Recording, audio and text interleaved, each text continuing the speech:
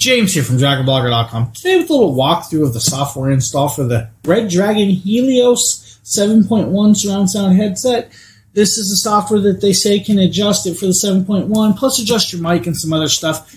First, you're going to open up like Google Chrome or something. As you can see, I already have the page here, but you're going to want to go to reddragonshop.com/pages/software.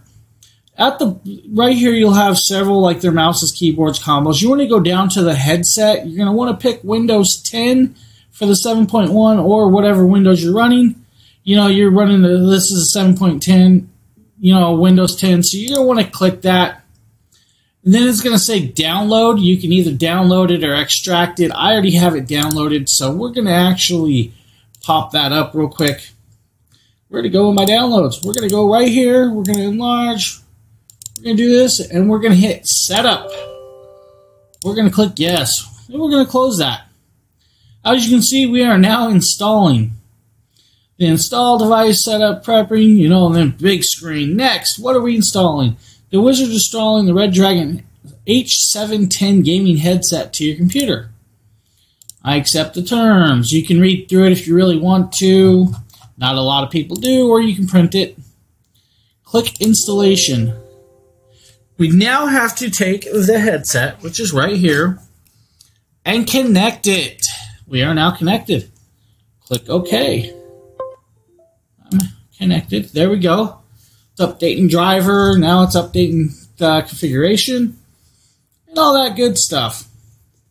So we're now installing. This may take a minute or two. We're going to let it go. As you guys know, these are rather nice looking. Nice foam pad. Their logo. Nice dragon on the side. They even have the dragon on the inside.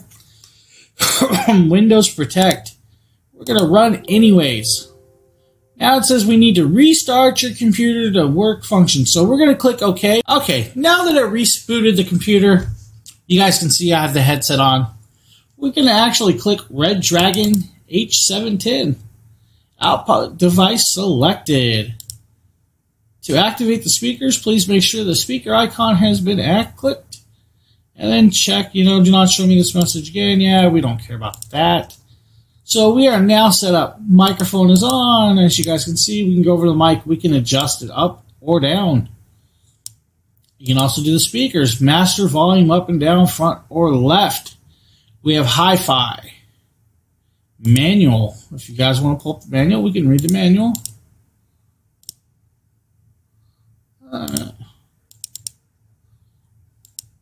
So pretty much this is the software. Show system tray icon, UI transparency, language, stuff like that. We're going to click OK. We can adjust this master volume up and down right here also. Front, back. So we can unlock that so we can adjust one or the other, which is pretty cool. Or the master volume we can mute, not mute.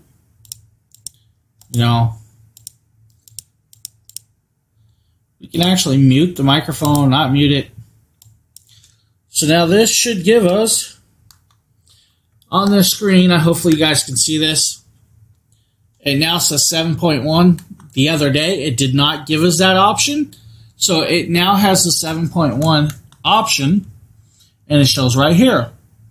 Now, like the other day, we can adjust the volume up or down on the side. You can even mute it if you want. Mute microphone. Unmute microphone, EQ, adjust, game, home theater, stuff like that. So that is the Redragon Helios software for this to make it 7.1. You do need the software to adjust it to make it that.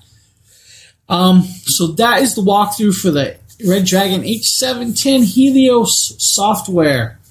Thank you for checking out this little video, and keep your eyes out for more on DragonBlogger.com to come for the full written review, plus the review of the 10 keyless, I think it's Draconic keyboard. I have to look over. I'm not sure. I couldn't remember off the top of my head. But that review will be coming too, and thank you guys.